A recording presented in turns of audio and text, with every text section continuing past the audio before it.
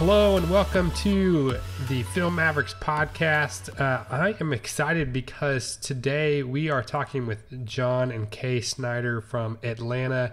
They're with, is it I forgot. Is it J&K Productions or J&K? What's the name? We're just called Jonathan and Kaye. Okay, Jonathan and Kaye. I name. remember seeing the J&K logo, but I've actually been following, as terrible as that is, I forgot their company name. I've actually been following their work for a long time, for the last several years. And John and I have had a bromance going on for the last couple of years on Facebook Messenger, and always just interested in hearing more about what they're up to, because they've really positioned themselves extremely well as really the top filmmakers in their market in a number of ways, and really have seen some amazing fruit from that, where they're booking, 5-figure weddings. They're doing really incredible work at high-end weddings, primarily in the Atlanta area. And so today I wanted to talk about that, and really kind of the idea is about how do you take yourself from whatever place that you're at to really position yourself as one of the top, if not the top, wedding filmmaker in your city, in your market. So, John and Kaye, thanks for coming on today. Thanks for having us. Yeah, we're excited to do this with you. Hey, Jordan, let me start off by saying that you are an amazing leader in the field. You're a stellar videographer. You have so much insight, wisdom, and hey, man, I'm having trouble reading your handwriting. What'd you say here? I just wanted to see how many cliches I can throw in here. That was awesome. Thank you. Just to start off on my slightly humorous side, Kaye's a more serious one. Yeah. Well, if you're watching the video, you see he was holding up a piece of paper. I don't know if anything was written on it or not, but that was good. It's his handwriting, I swear. So I think since we're starting off on a humorous note here, let's go ahead and throw this out there.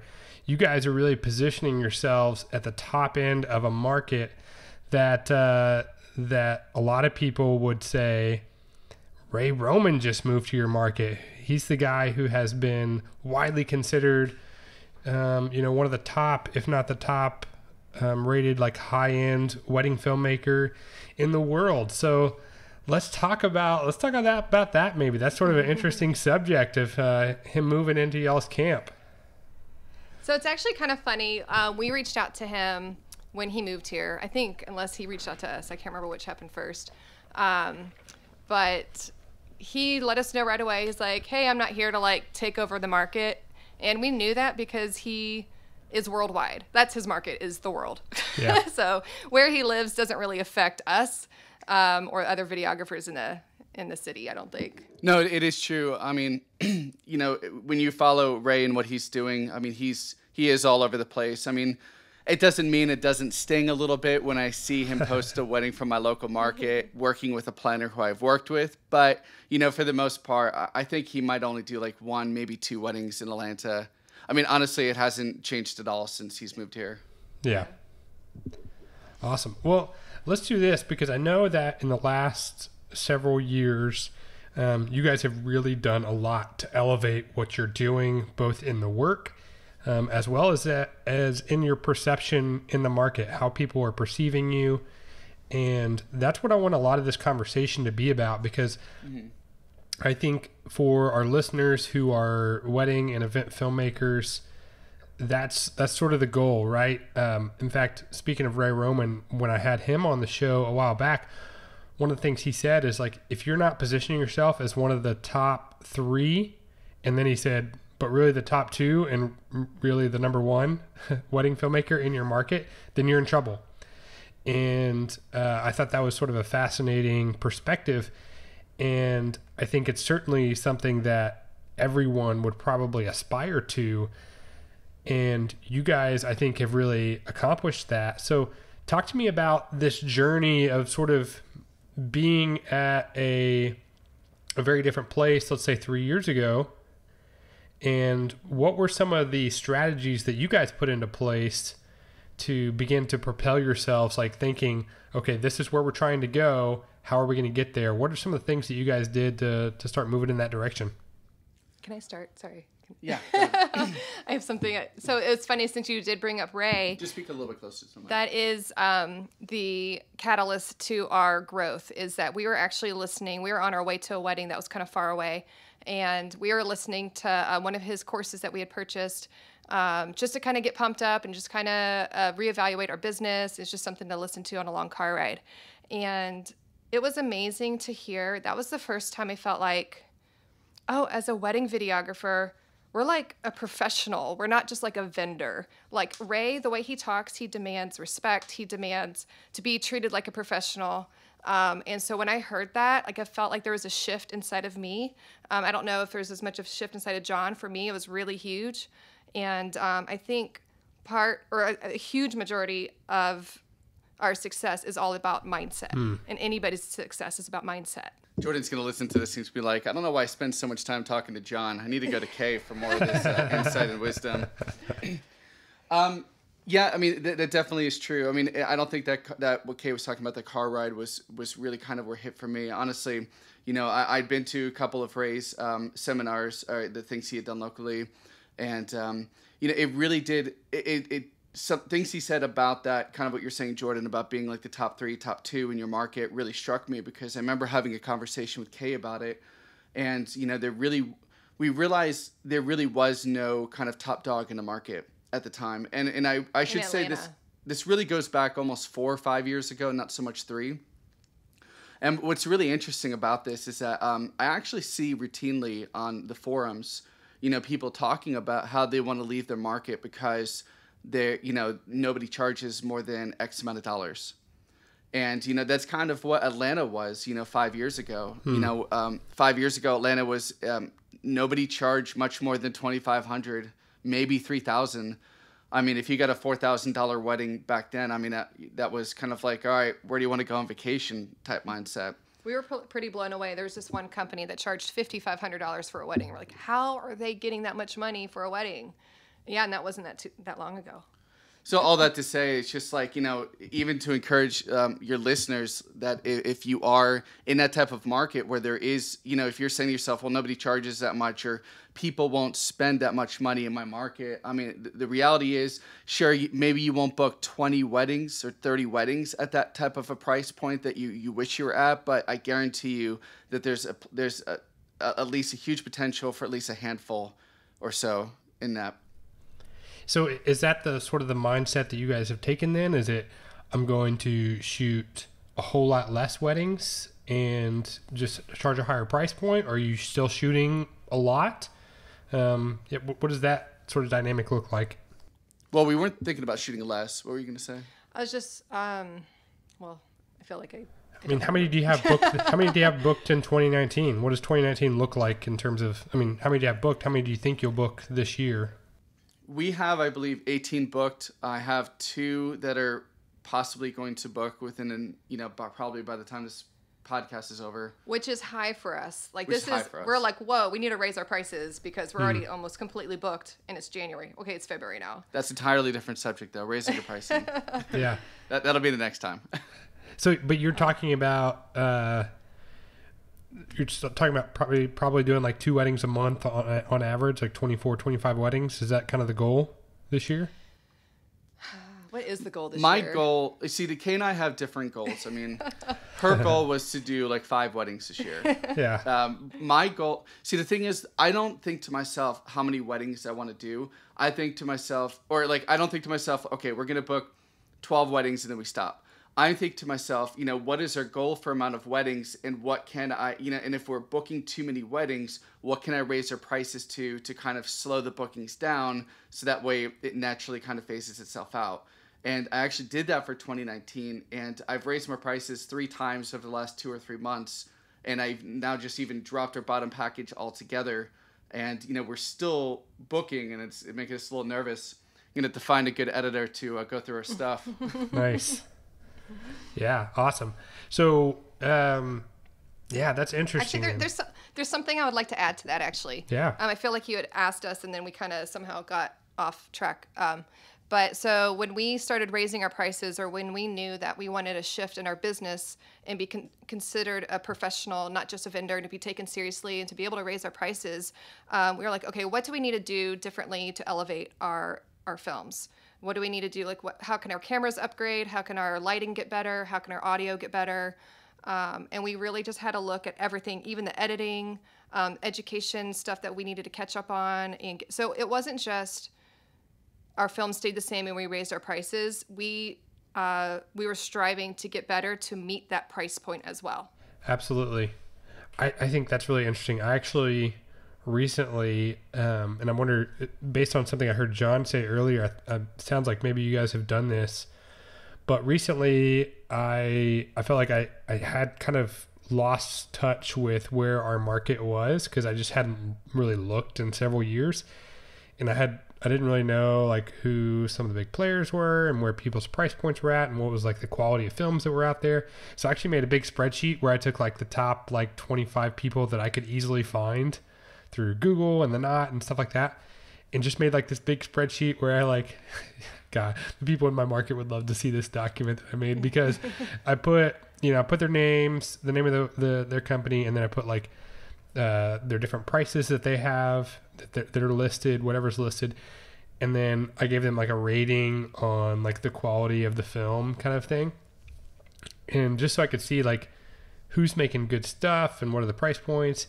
And it was very enlightening to see, because I do feel like based on what I discovered in terms of who's like easily visible online, my market's kind of in a similar place where like most of the people were positioning themselves kind of more that lower mid price point, and there wasn't anybody who I saw that really like stood out dramatically in terms of those price points and things. So did you guys go through a process like that in order to make some of these discoveries and start to try to think about how you reposition yourself?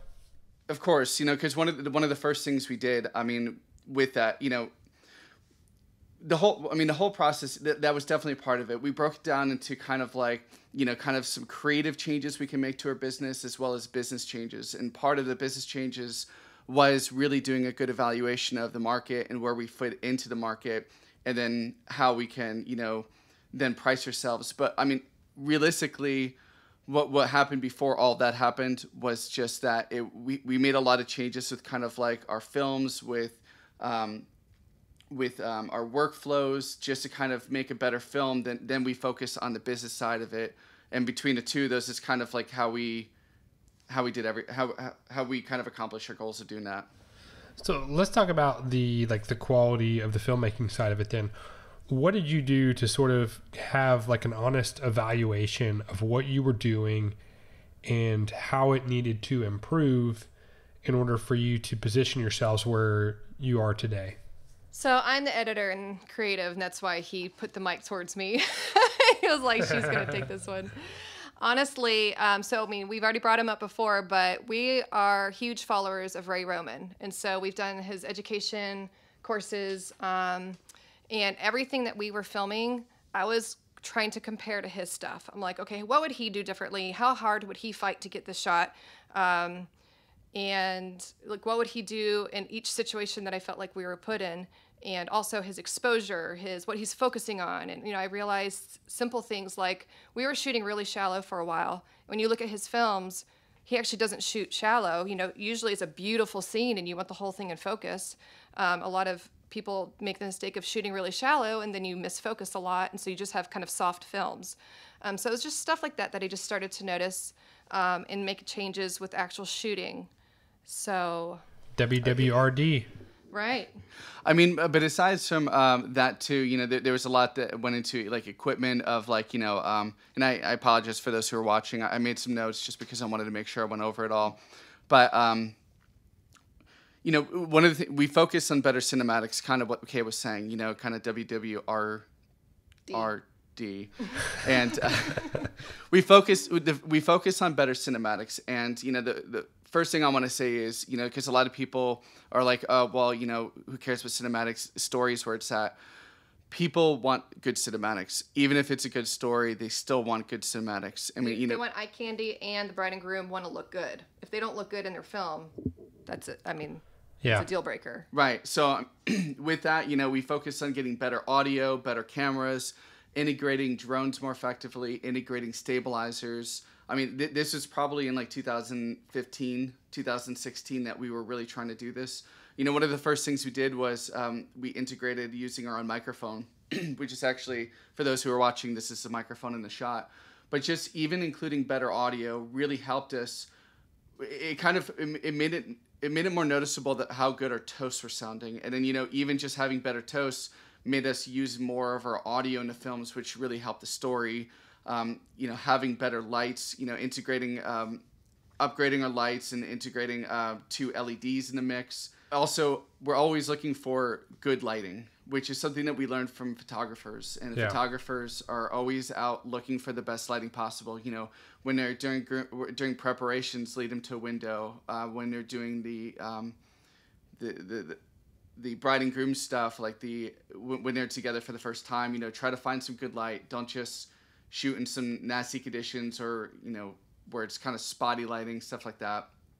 And most photographers love it when the videographer actually knows something about lighting. Yeah. So that way you're working with them, and they're usually in agreement, unless it's a photographer that just likes using flash for everything. Right. But for the most part, we're on the same page about wanting to find good light.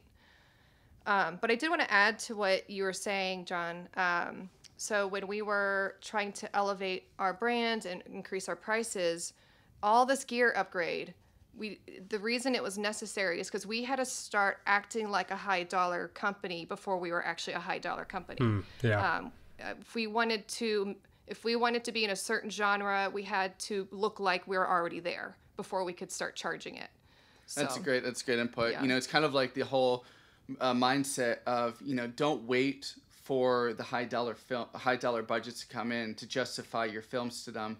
Start creating high dollar films. And then, even if the price tag of those films wasn't high dollar, I mean, anyone has a potential to come in for a $1,500 wedding. You can make a $10,000 looking wedding for a $1,500 budget. Mm-hmm. And it's kind of like everything always comes back to the fishing analogies. If you want high dollar weddings, you put out the bait for high dollar weddings, which is amazing looking films. Mm-hmm. Yeah. Amazing looking and great storyline, of course. Yeah. Absolutely. Let's talk about light, because I think that is a huge deal when you're trying to get into a higher end market. That I feel like most people who are going to struggle to get there don't understand how valuable good lighting is. I think most like you kind of said, you learned a lot of this from wedding photographers, and most of the wedding photographers we work with understand this. Of course, not all of them do, but most of them do. And I feel like most of the wedding videos that I see, that's definitely like one of the weaker points. Mm-hmm. A lot of times and I think part of it is because continuous lighting is scary to some people. They're worried of what people will think about them if they're using continuous light. Mm-hmm. They're worried what responses will be from their clients, from guests, from wedding planners, whatever it is. And so they're like, well, I'll just get a camera that can, handle really high ISOs, and so I'll still have a clean image, at 10,000 ISO. Mm-hmm. So talk to me about how your opinion is so different from that. Do you want to go? I don't know. You go ahead and I'll see if anything sparks. Was that an In-N-Out cup? No, that's a Freddy's cup. Just had to check. I thought it is red and white, trees. So it's easily perceived. But for those who are watching, that says Freddy's, which is awesome. Yeah. So regarding lighting, when we started, we've always integrated a couple of cheap tungsten lights into the mix, and for the most part, we've always reception. Yeah, for the reception, we've always had some tungsten, so we've never really gone straight out, just relying on the camera's ISO capabilities. But I would say that we actually shifted for a little while. We started the whole thing about lighting kind of started when we got into doing wedding photography, and we actually thought we were going to kind of do wedding photo and video, which we did for a couple of years, and we kind of refocused back on video. But lighting starts with just, the bride and groom prep, going towards like the natural light sources, not having to rely on the camera's ISO capabilities, because the thing is, it's like we try to bring contrast out between, it's contrast and depth. We're probably not the most articulate people in the world. You've probably had some, amazing people in the past who've kind of really gone into the science behind it, but just high contrast and depth just makes for a more beautiful image. Yeah. And I think exposure has a lot to do with it too. I feel like a lot of videographers blow out the highlights, blow out the sky. And so that is like a hard rule of ours, is like, if the sky looks blue in your eyeball, when you look at it, it better look blue in camera. I don't care how dark everything else looks. Yeah. The sky needs to be blue. Yep. And so even with preparations, you were talking about natural light with preparations. I've brought in an LED light on a stand, into bride prep, and I was a little nervous, but, and this was actually just 2 months ago. That was like the last wedding we did. No, 2 weddings ago. It was a real dark, kind of like a cabin. The bride was getting ready in the kitchen, and it was one of those things that it just was not pretty. So I had to bring in a light just to get those pretty skin tones on her for makeup and stuff. But also I brought it out when she got her dress on, and she was out in this like living room that was really dark, and the photographer loved it. Like, I always ask the photographer, hey, does this bother you? I can turn it down or change it if this bothers you. And usually they're like, oh my God, I love it. I can shoot natural light now. I don't need my flash. And that makes most photographers happy. And the fact that, again, that this whole mindset that switched for us. I used to feel like a burden on people. I used to feel like I was an inconvenience, or people didn't want me there. They didn't want me to, like, they hired a videographer, and yet I was ashamed to be a videographer. But since that mindset switched, I know I'm there to do a job. They want to look amazing in their films, and they hired me for a reason, and I'm going to make them look good. Yep. And so I can confidently come in and bring that light, and they know, oh, she's professional. She's making sure I look good. Yep. So it really just kind of depends on your approach and your mindset coming into the situation, I think. Yeah. So, and then same thing for the reception lighting. We have upgraded lights since, years ago. You're talking about the little cheapo tungsten lights that we had. But we always light our receptions, and any key elements that, I don't know, I feel like I'm losing it. You can. I feel like that mindset shift is huge. Mm-hmm. Like, I remember making that shift and realizing that, like, I was doing everybody a massive favor by lighting all my scenes. Like, I'm the same way. Like, I'll bring in a Practilite with a Vagabond mini battery, so it's super portable, and I'll just bring that with me into bride prep, into the groom prep. Like, everywhere I go, that thing comes with me. It goes with me outside to shoot portrait sessions, so that I can get that blue sky and get the bride and groom's face lit, mm-hmm. and make that pop. Mm-hmm. And the photographers love me for it, mm-hmm. And of course the couples will too, because they're going to see how amazing it looks after the fact. But I've yet to have a photographer who's complained about it. I've certainly had some, like, other wedding vendors, like the bartender or something, like some people who, like, don't really make too big of an effect on my business. And I'm not going to make a decision based on what the bartender thinks. But as much as I love them, and they're probably wonderful people, but I think that having that mindset shift of, I'm the professional, I know what it takes to make a great film, and I'm going to do whatever's necessary to make that great film. I think that's a super important mindset shift to make. So I love that you're talking about that, just in terms of not just practicality of, I'm going to do this because this, but just like actually shifting your mindset, because that's going to change so many different things, not just this one deal we're talking about here with lighting. Mm-hmm.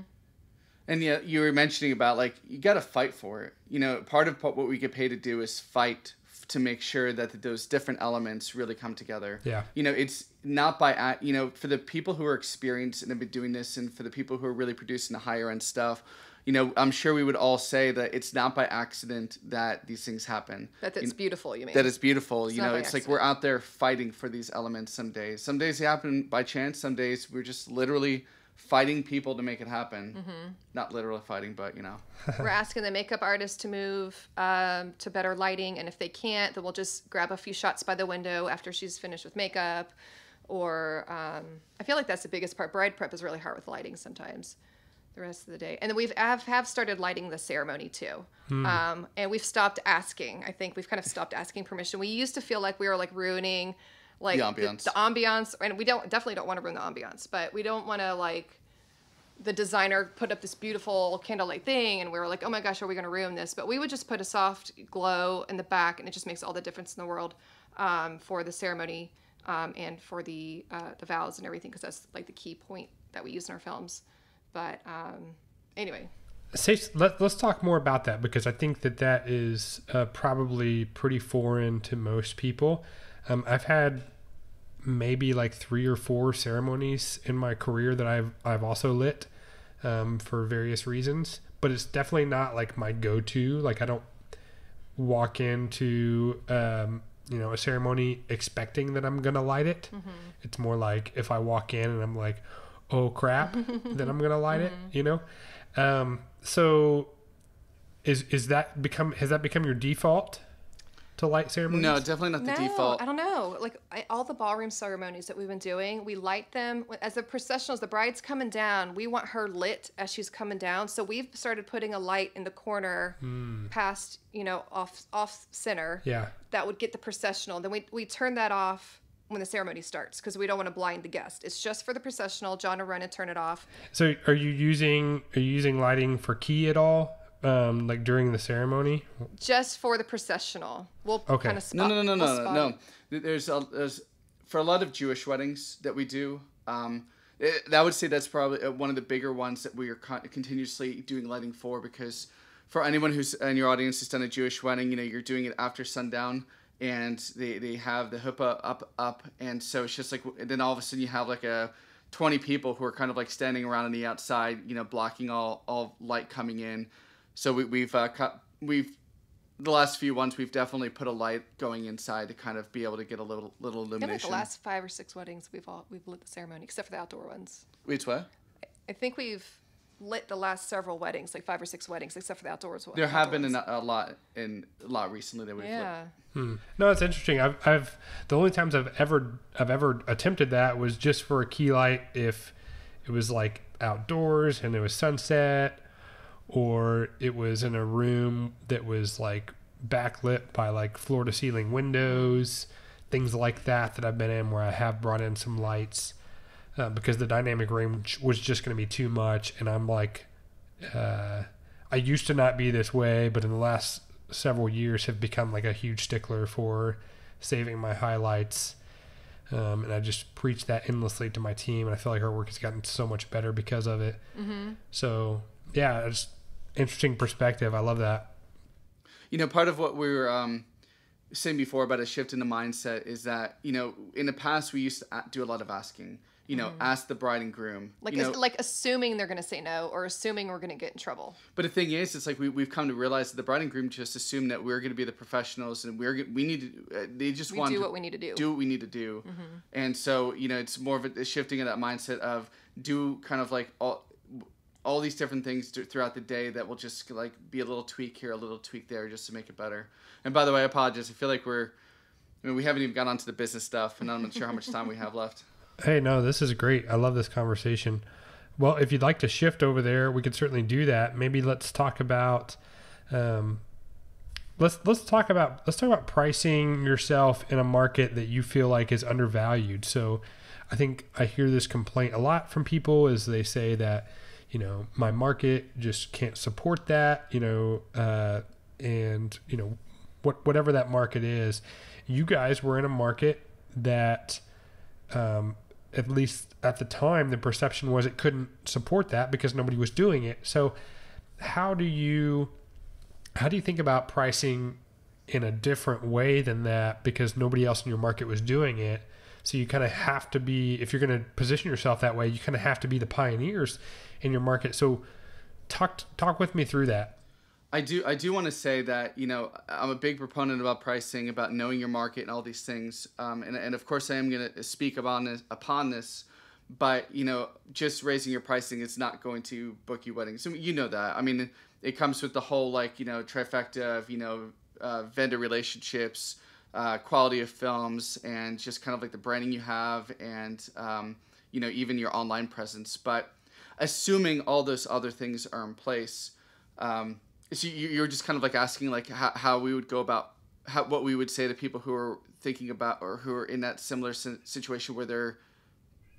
How did we pioneer? How did we raise our prices? Yeah, not necessarily what you would say to them, but just talk to me through maybe a little bit of the journey of how you went about trying to scale yourself up in that direction. Because I know, I mean, you said you changed your prices 3 times in the last couple of months. So obviously it's a very fluid thing for you guys. We had just underwent a pricing change 2 weeks ago ourselves. And so, we're trying to, you know, figure out all those conversations with people. And it's always a struggle, especially when you're communicating with the volume of people that we are. We've been communicating one price to them for a long time. And now they're coming back to book and, oh, sorry, the price is this now. Just talk to me through your journey, because it's always a struggle. It's a fearful thing for a lot of people.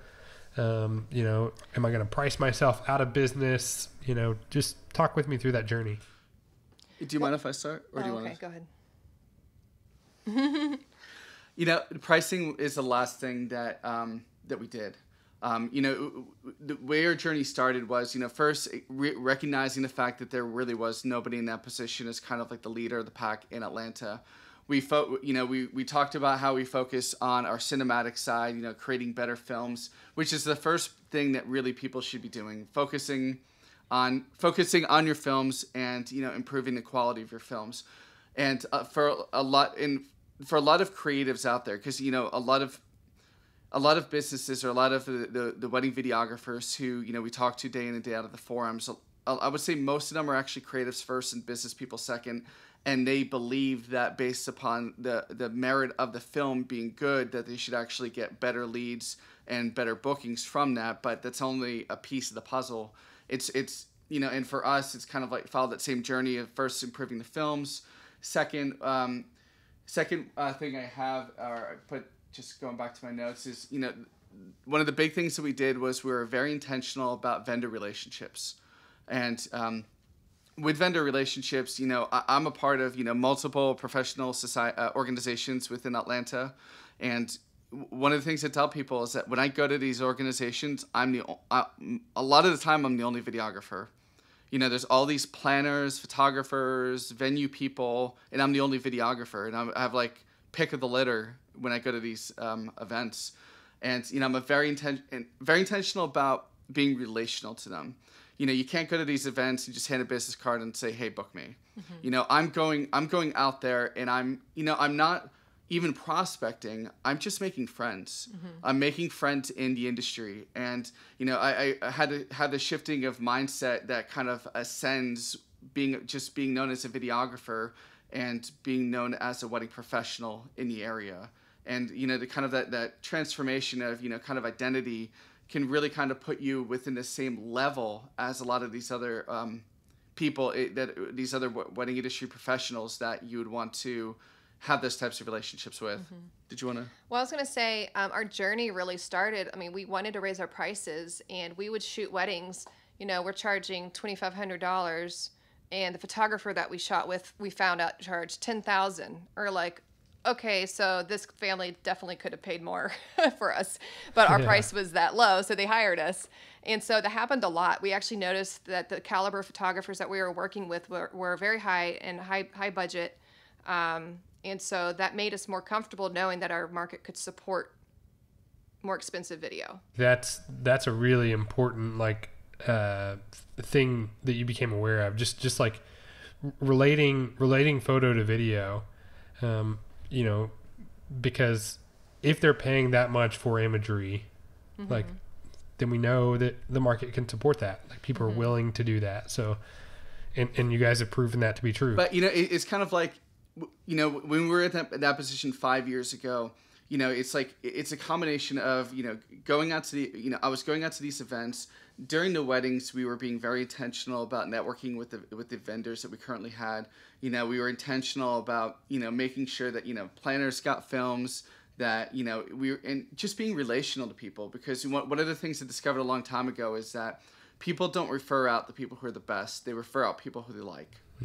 Which was kind of like eye-opening, because, especially in a creative mindset, you think that people are just always going to refer out the best, or at least the best at any given price point. But really what it comes down to is that you will, and we'll do the same thing too.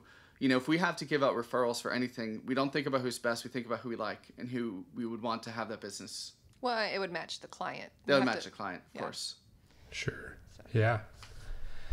Absolutely. So, let's talk a little bit more about like that network that you guys have built. I know that you guys have invested a ton of time into that network. Is it primarily about these networking events? Are there other things that you are doing to help position yourself the way that you are? I was going to say, so he's the social butterfly. He goes to all the events.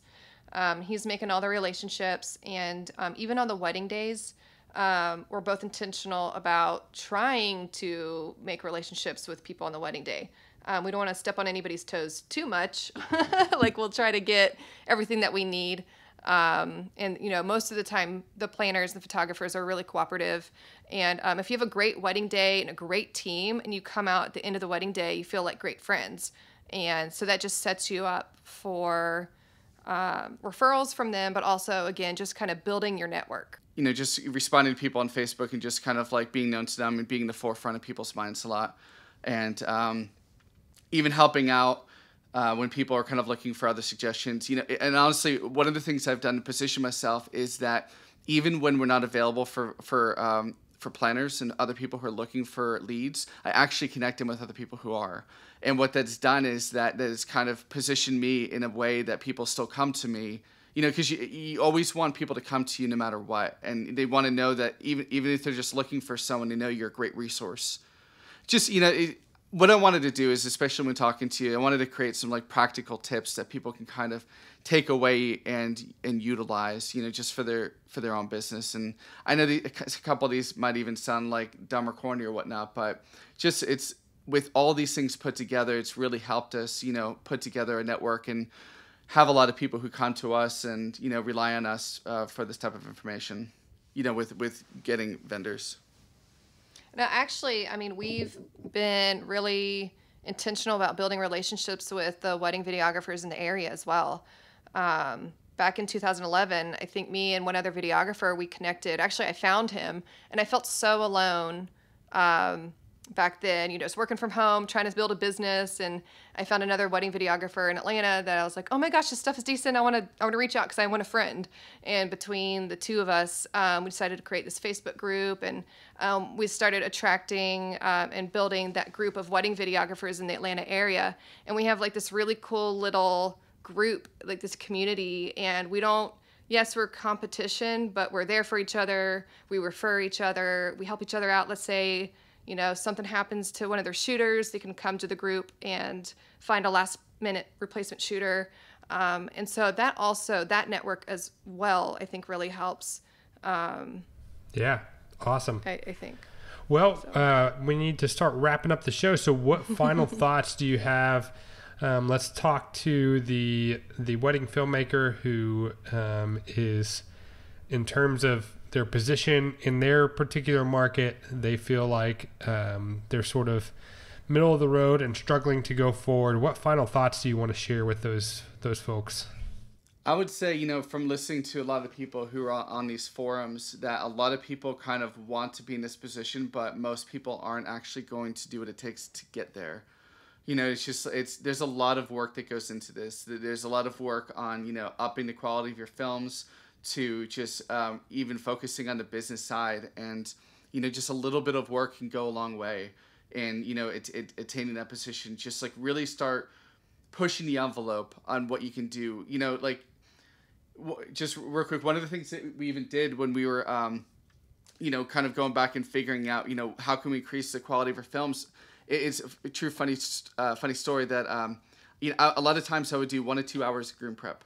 And then I a lot of times I didn't actually watch the films that were being created. And, finally I started watching some of the films, and I realized that I would do 1 to 2 hours of groom prep, and Kaye would only use 1 or 2 of my shots.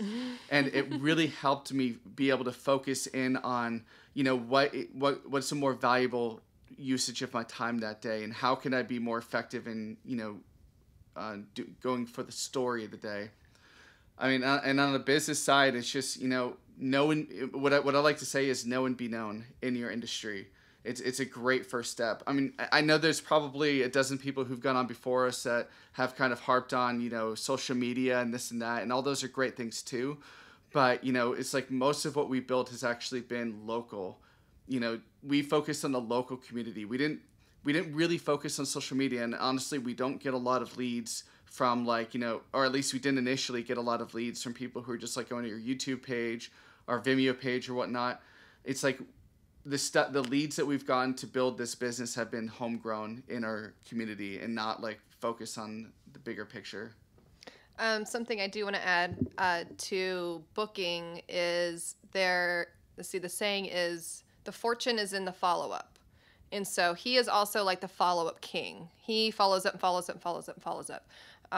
And so I think that's huge. And I think a lot of people don't do that. I think a lot of people send out their stuff and they just pray. That's it. It's like spray and pray. That's like, that's another term. I don't know what it's used for, but anyway, but that's, you don't want to do that. You want to just really hone in on all those people, and follow up and make sure you're servicing them. And, I mean, did you want to talk about the follow-up at all? But yeah, I mean, if we have one more minute, guys, if there's one more thing I can say to you, and I don't want to say, and if you're from the Atlanta market, just feel free to tune me out. But I can't tell you, or I can't stress how many weddings I've booked just by being the first one to respond. I mean, it's crazy. I mean, I've booked weddings at 10, 11 o'clock at night. I've booked them in the morning. I booked one on a camping trip. And the thing is, I know there's always that balance of life and family, but, even if it's just sending out a quick, hey, we're available over text. We all know that a lot of people are now on text messaging, and we all book weddings and text messaging now. Just be the first one to respond. I get time and time again, people are like, wow, I can't believe how quickly you got back to me. Yeah. And there's 10% of the weddings I'll book in 5 minutes just from that initial contact.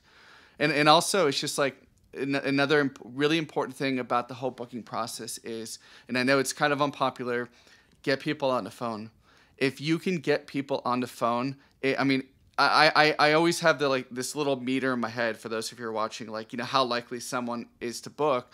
And I know that if I can get them on the phone speaking about their wedding and about their day, that, the likelihood that they're going to book with you is going to go way higher. Yep. Because the thing is, we're all looking for connection. Some people are going to come and hire you just because you had the best film at the cheapest price, maybe just because you had the cheapest price, but there's a lot of people who are looking for a genuine connection. Videographers and photographers have a very intimate relationship with the bride and groom on the day of the wedding.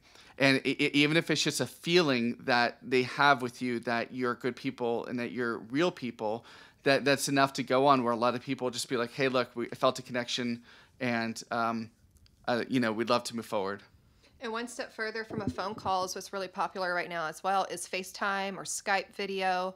That even actually takes that relationship further quicker. Yeah. So you'll really, when you see them face to face, and the fact that you're taking the time to do that and that you're willing to sit down with them like that, I think is even possibly more powerful than a phone call. So for me, I don't really like the phone as much, but I have found face-to-face FaceTime is somehow easier. And I think it's just because I can see the mannerisms and kind of feel the person out a little bit better than just hearing their voice. So, that would be my tip to people who don't like the phone is FaceTime is actually easier. Awesome. Well, if our audience wants to go somewhere to check out your work, where would you point them? Don't go to our website because we haven't updated in like a year. I will say this, our Facebook our website is so out of date. Our Facebook is up to date. It's Facebook/Jonathan and Kaye. That's JonathanAndKaye. But our website is also jonathanandkaye.com as well, and you can find our Facebook through there. You can find the best of our wedding films from 2016 on it right now. Awesome. Very cool. Well, it was great hanging out with you guys. Much appreciated. I know our audience will find a great deal of value here, so I am super appreciative. Yeah, Thank you for having us. All right. Y'all practice that one. Okay, take care, guys. All right, bye. Bye. Here we go now.